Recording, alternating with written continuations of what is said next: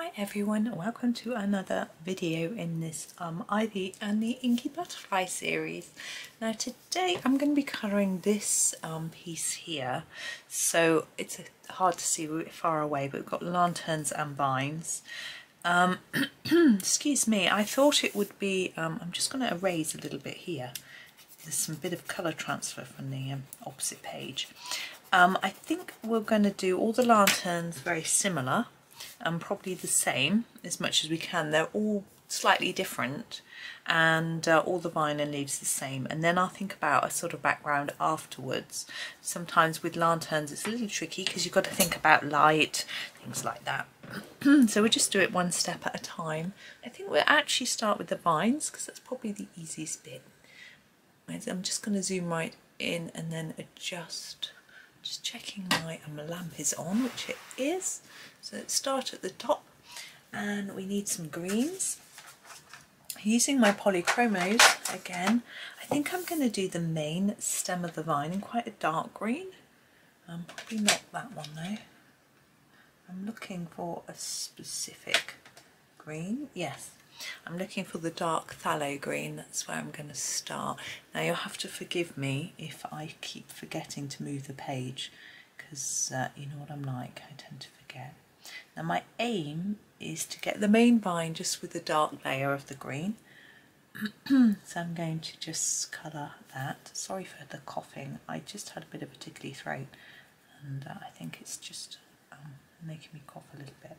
And take a little bit at the bottom of each leaf with this colour as well as we go, and then we'll finish those off in a bit. I'm going to layer this up quite a bit because I'm not going to add another colour.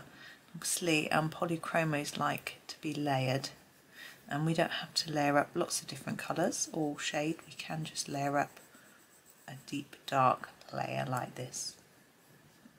I can hear my tumble dryer making a really loud noise, but I'm hoping it's not too noisy for you guys. It's quite in the distance. I don't know why it's so noisy. I just put the towels in there. It sounds like there's a sort of metal weight. I'm sure there isn't. Anyway, it's a quiet Saturday morning today, recording this. The children are doing homework or revision, so I thought I would nip in and record a little video. I was in the mood for doing some, and my husband's out, so it seemed like a good opportunity. Just get a little one done. Well, I say little. Oh, let's move you up so you can see. There we go. Excuse me. I don't know if this is going to be little. I think it will take some time, but that's okay. But I've just been writing my newsletter. This video will come out way after the newsletter, but I did in the newsletter say that this would be coming out, so I let you know in advance. I'm just going to push that right up there like that.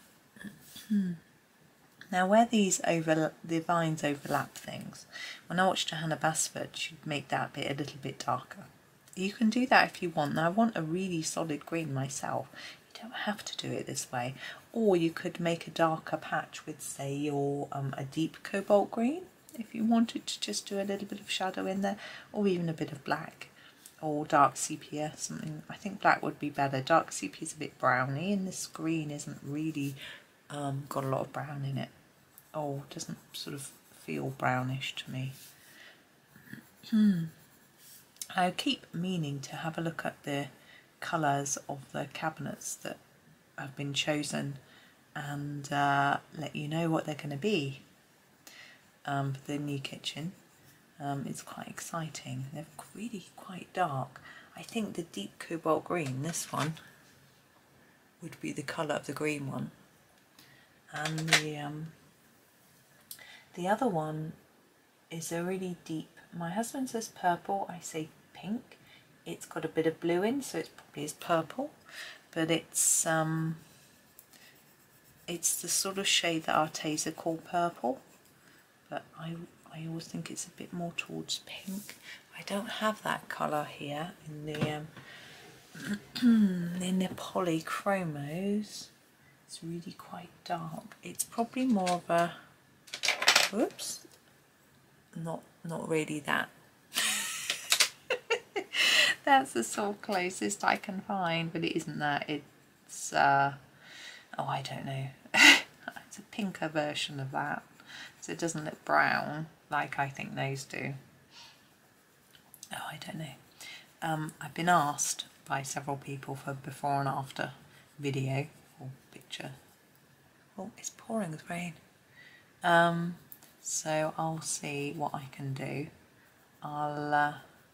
We haven't got any appointments or anything yet for anything to even have our first meeting with the builder, so it's a long way off really, I think. But it's just so much planning that sort of has to go into it beforehand that, you know, I'm sort of thinking about all sorts of things. You know, planning videos for you guys, planning meals for the children, what am I going to do with all the stuff, and my tumble dryer's beeping at me. I don't know if you can hear it. Along with the rain, it's a bit noisy today. If the tumble dryer gets some, I doubt the children will go and see to it, so I may have to. They are busy anyway. I'm just going to push right up to the bottom so I don't forget. They are, yeah, my one son's doing his computing homework. He was getting it all wrong, he thought, and then he suddenly realised that he was looking at the wrong answers. And he's getting there, so that's good. He's finding it a bit tricky, but he seems to be on it now. I don't know if you can hear the rain now on the window. My other son is revising, I think, for his physics exam. So there we go. But my plan when they're on holiday is to probably record videos when they're recording videos, or when they're chatting to their friends, or when they're just generally busy with other things and aren't going to really talk to me. I'm trying to decide what colour green to do for the tip. We can choose either the light phthalo green, which is really quite pale, or just the phthalo green, which I don't think is that different to this one. I'm going to try the light, I think. I've forgotten my notebook. I always forget something when I come in to record. And my notebook, I always write down the colours that I've used. Let's try and see. Oh yeah, I'm happy with that. Because if I do 3 or 4 videos in one go, I have to note down what colours I've used. Oh, there goes the tumble dryer beeping again. It might be the washing machine actually. I can't think. I put on both. Oh, there we go. Weekends always catching up with the chores, although I do try and keep on top of them all week.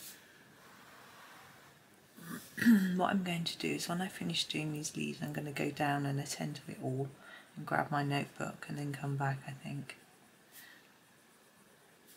I think I can hear the water going through the boiler, so I think the washing machine will still be on. That must be the dryer that I can hear. I don't use my dryer that much. It seems to shrink all the clothes. Being tall, we don't like things like our trousers or even our tops. Me and my one son, we've got long bodies. If our tops or trousers shrink, we will reveal ankles and bellies. Not something people want to see. Well, ankles isn't too offensive, but it just it doesn't look very good. Right, I'm done with that. I'm going to go off and be back. Right, I am back. You may have noticed a bit of a change in the light. The sun was pouring in as I came back in, so I thought I would just close the blind because it was sort of across the page, and I always find that very distracting. Now, candles. I've decided that I would quite like the candle holders to be grey, sort of like a silvery or pewtery type material. So maybe we'll do that next. And then I'm just trying to think ahead a bit of what else I'm doing, but I think we'll just start with these. And I'm thinking the Payne's grey might be a nice place to start. I can't get the now Payne's grey is a purpley grey. I'm going to do a little bit at the bottom of there up to the top, and it's a rather pretty shade, I think. So I'm trying to leave a little bit of white shine on everything. It's quite tricky on a smaller area, but say for this one I'm going to just bring it slowly in. Now I'm only going to use this one pencil, I think, and we don't have any sort of different shades of this grey colour. We have different coal greys. It would probably work together with a coal grey quite well, but I think we can just get away with one pencil like that. Now I can maybe fade it like this. Now the art of getting something to look like it's actually shining is to leave some white, and definitely leave some white. Don't just leave a pale bit, actually leave some white. It doesn't have to be loads, but leave some white paper. I thought I would do these first and then decide on the background colour. I'm really completely unsure as to what I'm going to do for that. So I'll show you on this one. The top one was so small.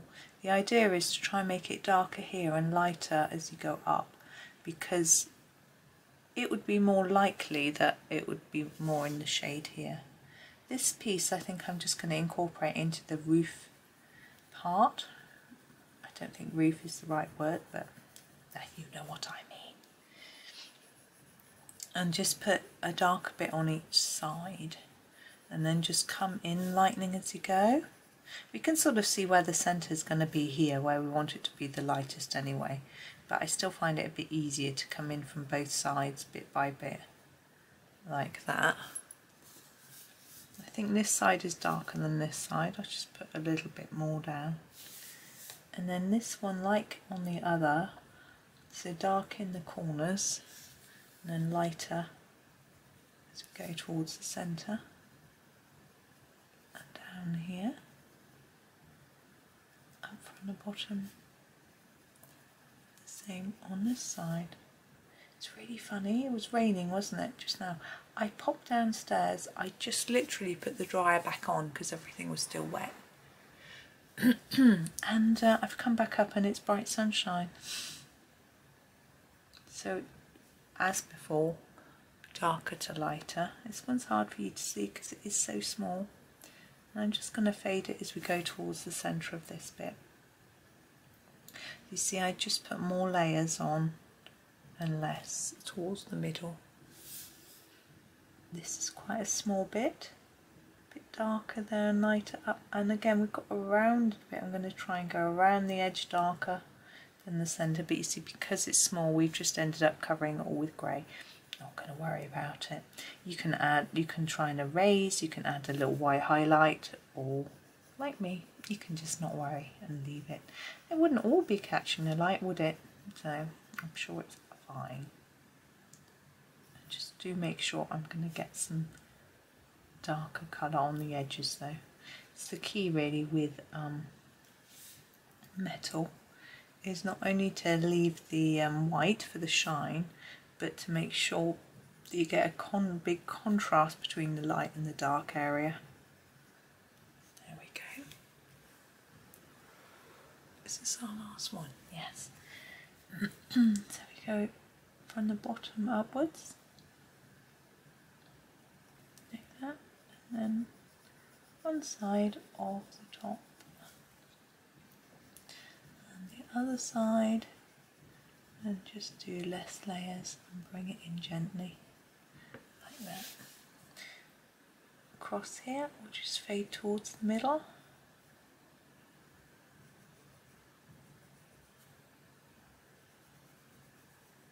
And then at the bottom, fade towards the middle of this bit.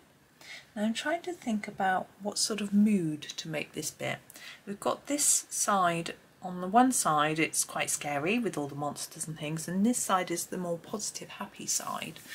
But is this sort of candle light strip a sort of transition, or should it just be bright and positive? I'm not sure. Now we'll do the flames next. Now I do quite like doing several colours in the flame, but they're quite small. But we'll see what we can do. I still haven't got the right pencil sharpener in here. Never mind, that one's nice and sharp. So I'm going to use a little bit of orange. This is, oops, out of shot. This is the cadmium orange. And I'm going to try to do that at the bottom of the flame and then fade it up towards the tip. And it's quite tricky to see and do, but you need it to be very sharp.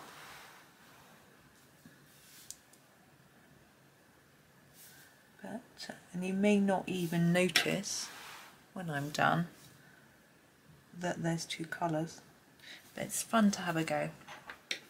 And I'm going to use the dark cadmium yellow, oh there you go, for the rest. So I'm just going to go over the whole thing, each flame with this one. Oops.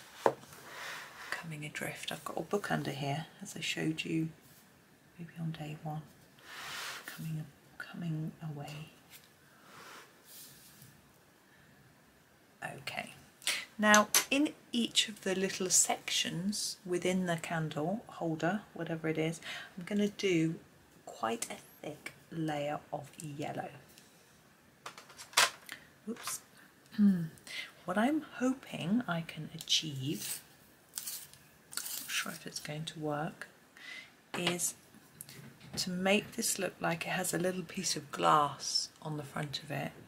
In order to do that, I need to put some white sort of reflection lines on it, and those won't show up unless I've got a nice thick covering of pencil. So I'm going to just put down a really thick layer, okay, like that. So I'm trying to build it up quite thickly. You might prefer to try to fade it, hang on, so that it's a little bit brighter, nearer to the flame, but that is a little bit complex for me and what I want to achieve. Sorry if we keep pushing up and down, but if I stayed zoomed right out, I think it would be hard to show you what I'm doing. We might do when we do the background bit. Might stay out, I think I probably will, but while we do these, now we need to do the candles next. I quite like them in white, but we won't leave them white. I'm thinking I'd like a sort of shine in the middle of each one, and the best way I think for me to achieve that, because I need thick colour, as I said just now, is to have two shades, a really dark and a really light, and then go from one to the other. I'm trying to think of a background colour which will match my candle at the same time. Now in our page on the other side we have quite a few purple, pinky backgrounds, we have a green and an orange. So I'm trying to think, do we want something similar, different?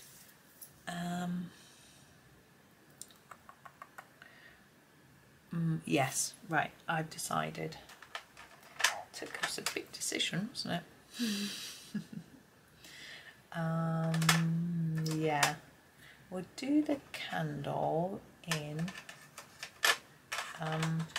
mauve and, what's that one? Hang on, just look in my book.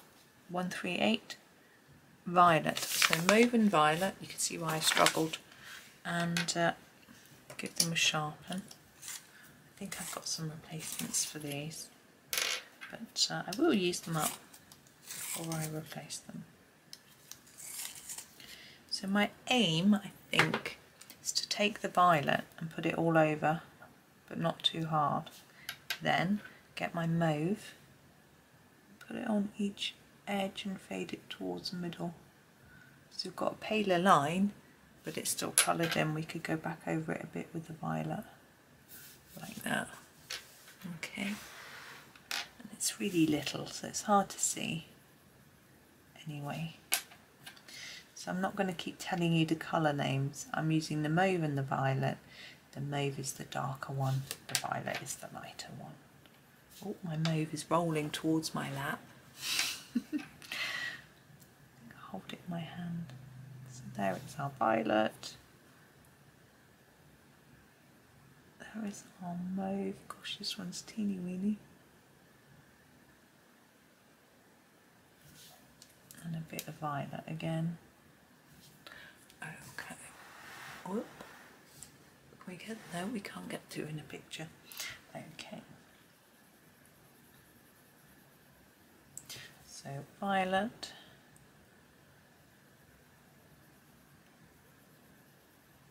Mauve. Oh, and this is the violet again.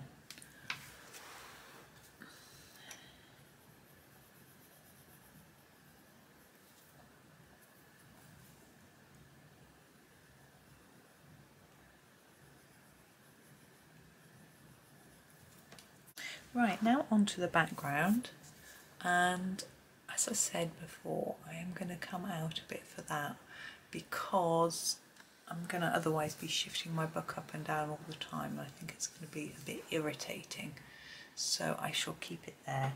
And I'm going to do some pinks. I think it would be nice. I think I will start with the magenta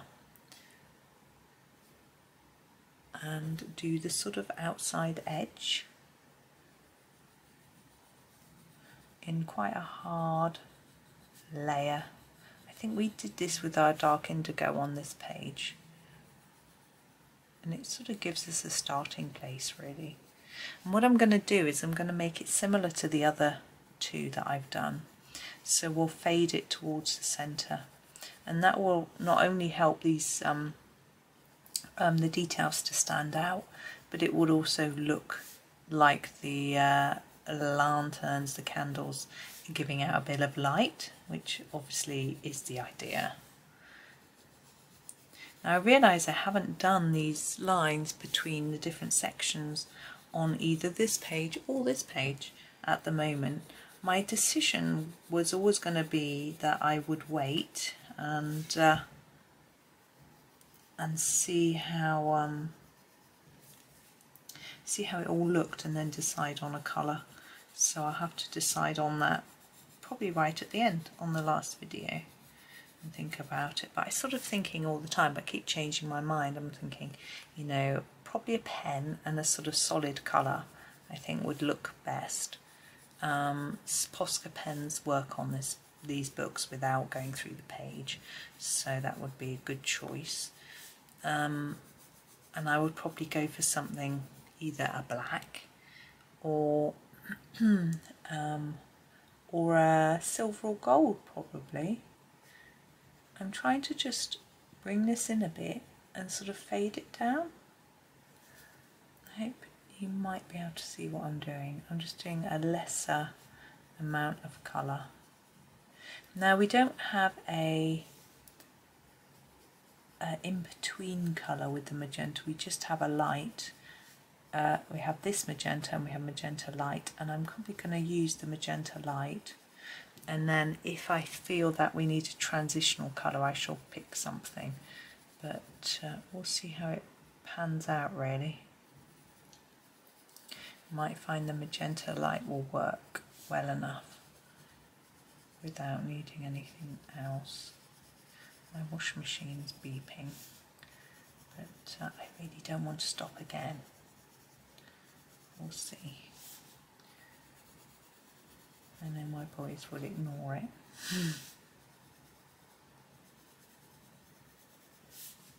As I say, husband isn't here. He would go and attend to it.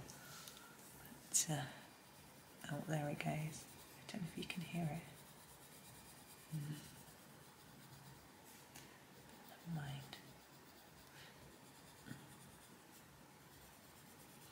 really what I'm trying to do is to fade the colour in towards the centre and try to get rid of that hard edge. Obviously there it's a really hard edge, so just making it lighter so that it will blend nicely, and we'll decide whether it works just with the other colour in a moment. It's slipping off my book. Right, we are nearly there. Put a little bit in there, I think. Now we may need to go back over that. It was quite rough and quick. But this is our magenta light, or light magenta as it's called. You can see it's quite a lot lighter. But I'm going to go over the top of our magenta and just put that down. I'm going to layer it up quite a lot nearer to the edge, and then reduce those layers towards the centre so that it goes from light to dark. I think I'm going to put a little bit of magenta in this flower loop.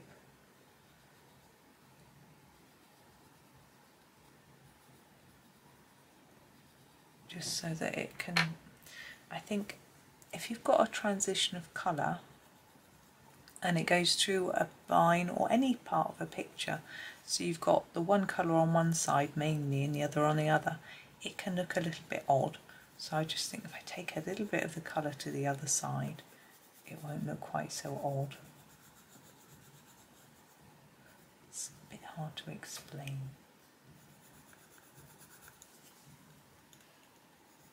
Oh, the sun is still shining. I thought, knowing the weather today, maybe it would pour with rain in a minute. It's very iffy. They've been predicting. Now here, I don't know how easy it is for you to see. There is a hard line. Maybe I will come in. Now I'm working my way down slowly. Maybe it makes sense for me to be in a bit closer.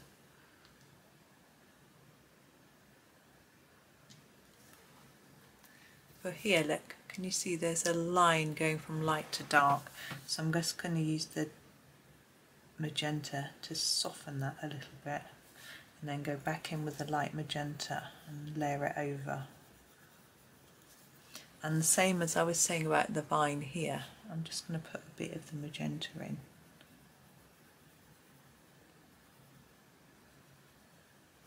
So that it doesn't look like it's just light magenta one side and magenta the other.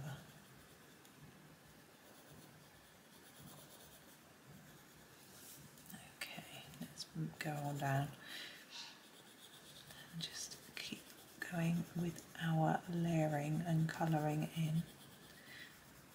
Now again, look, can you see we've got quite a line here, so just use the magenta to just gently soften it, put a bit more in.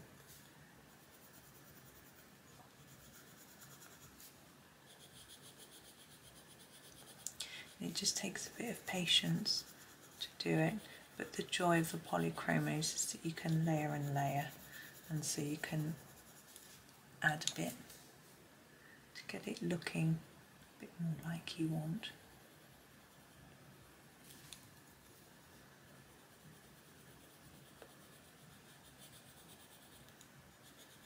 Now polychromos backgrounds are quite time consuming, because you do have to keep layering if you want it quite dark, but I know a lot of people will use Prismas because they do backgrounds a lot more quickly, and since having my Prismas it was quite a revelation. I did a background in a Kirby Roseanne's book with my Prismas, and it took such a small amount of time compared to, had I done it with polys, it probably would have taken me about 6 times longer, I would say, I guess.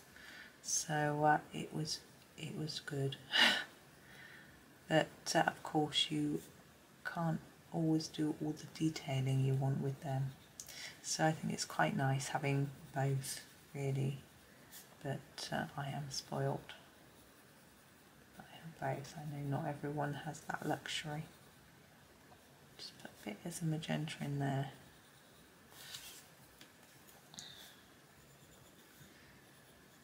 But I think the backgrounds can look equally good once done, so it's up to you. you know, you can still get, if you've got polys and not prismas, you can still get a nice background. So as I say, it just takes a little bit of time and perseverance, but you can layer it up, get it looking really nice. There we go, let's go up.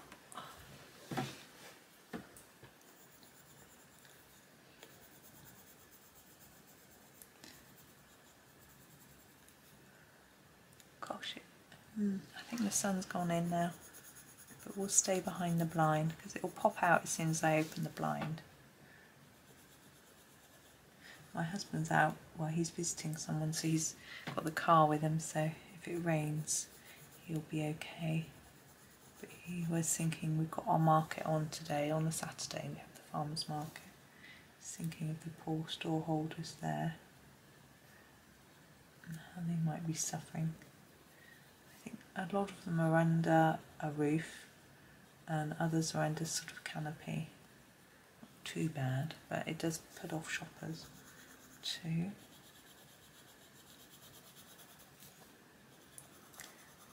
Right.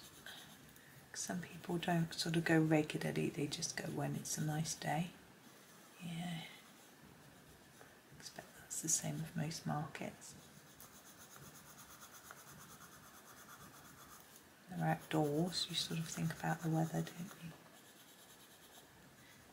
Now quite often with colouring it will be advised that you do little circles for your background so that it looks neat.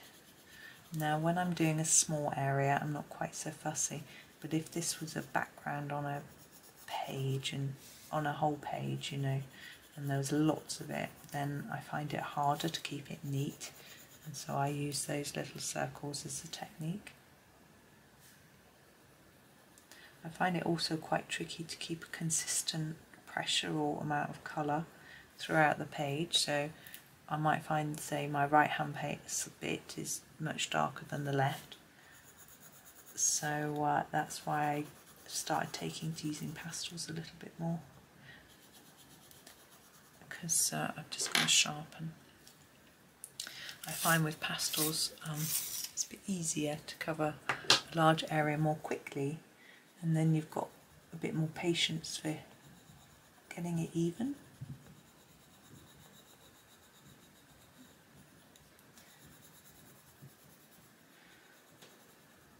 So it's all quite a lot of the same here, and what I'm doing is once I've done a bit of the pink, I'm judging whether I think it needs a bit more of the magenta. Sorry, once I've done more of the light magenta, I judge whether I think it needs more of the dark. We might have a banging door now. My son's just gone into the room next door. Yeah. This is why I'm a bit concerned about recording when they're here. But a needs must when they're on holiday. I just have to ask him if he can be a bit more careful. But if he's in the middle of recording, then he'll be... Sorry, I just spotted a bit at the top that needed doing and coloured off camera. But I'm colouring off camera anyway, I'm sorry.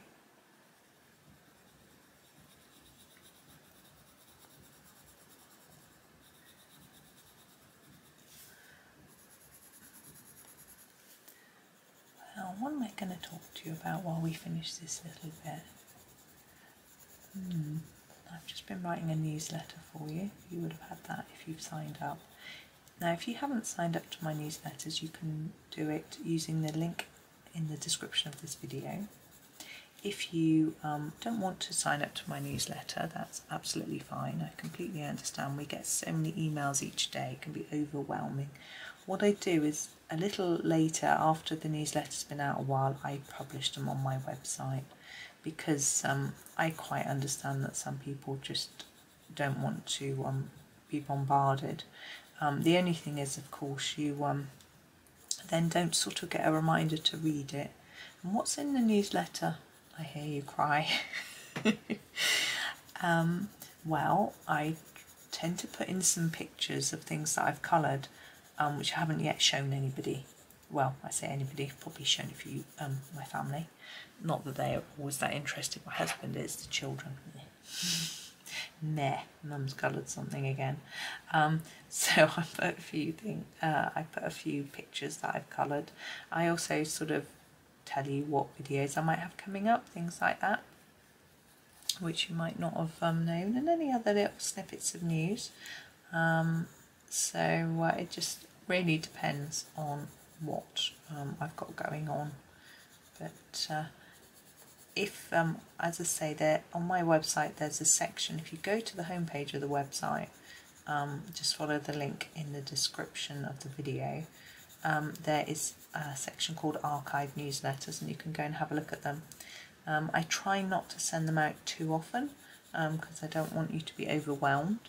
So usually once a fortnight, sometimes a bit less frequent. Not usually. If I feel the need that I really want to tell you something, and I send one out a little earlier, I then tend to leave it 3 weeks or so before the next one, so that you get an average of 2 a month or so, just to try to make sure that you're not overwhelmed. So I've been doing that this morning, writing that, and what else have I been doing today? Oh, on my website every Saturday, if I remember, sometimes it's late, I post, just going to sharpen again, I post links to all my tutorial videos that I've done that week in an article, so that if you've missed any, you can go and catch up with those. Obviously you can go on YouTube and look, but sometimes it can be a little bit confusing. If I've done any videos that are going to be premieres, they come up before the videos that have been released already. So that can make it a little bit confusing, so I thought I would just put them in a little article so you can find them. Talking of premieres, I know people liked it when I did them, and it's a possibility I might be able to do some again soonish. I'm thinking, while building work's going on, I won't be making videos. I might have a little bit more time to do something like that, but we'll see. Sorry, I need to zoom out so you can see what I'm doing. But it sort of depends, really. Let's see, how much can you see? Not quite all of it. Oh, let's try and go the right way. There we go. So what I'm going to do is use the magenta, the darker one, and just try and tidy up in a few places. You may struggle to see what I'm quite doing because I'm so zoomed out, but I'm just trying to blend it through a little bit, so we've got no quick sort of light to dark, so there's quite a nice progression from one to the other. So it just means putting a bit of this darker colour on top of some of the lighter colour, really. And it just takes a little bit of fiddling. And because we've only got quite a small amount of background here, I've got the patience to do this. If it was a big page, I would probably have left it, to be honest. In fact, if it was a big page, I'd probably use more colours. It makes it easier to do a background if you've got a bigger transition of colour. So rather than just going from dark pink to light pink, have 2 or 3 in the middle, and then it flows better. But with this small bit, I was confident that I could get it to work. Now, of course, here I'm looking, we've got our darker outside and our lighter middle, but there's this, you know, this isn't in the middle, it's on the side, so maybe that bit shouldn't have been quite so dark. But it depends how ultra fussy you're being. I'm not going to worry. You know me. Don't worry about little mistakes that you see. When you show it to somebody else, are they going to go, oh, that's a mistake? Maybe they will. If they do, don't show them anymore. No. I don't want people criticising our work. It's easy enough to be self-critical, let alone have somebody else do it. Right, I am nearly done, just fiddly faddling, and we're going to do that glass with the white pen. Oops, I'm just making myself a bit of space. I'm going to come back in so you can see and decide if it's for you. I am not even sure if it's going to show up, to be honest. Let's put it in the middle. I should have probably done that before. Let's shake up my pen. I'm using the Posca because it seems to, this particular Posca at the minute, it's got more ink in it, paint in it, so it writes more reliably. And I'm going to go right across here like that. Okay, and the same. Now you want to do the same direction on each one. Try and get a fair bit of white down, and it's not going to show up brilliantly. If you make sure you go across the candle, then it will show up better because it's darker. But once you start, you have to carry on through. So it's up to you whether you want to do that or not. You might think it isn't really worth it. Yeah, it's up to you. But let's have a look at it in sections because it's quite difficult to see when it's far away. So there's the top bit. I'm most pleased with the shading there. And there's a sort of middle section. And I think that's the end actually. There we go. So there it is in little sections and you can see it. Now I think this colour is a little more bright and positive than the colours on this side. So I wonder, it could be seen as a transition from the darker side to the lighter side, but I think it's quite nice with being a pink. It's a bit more positive.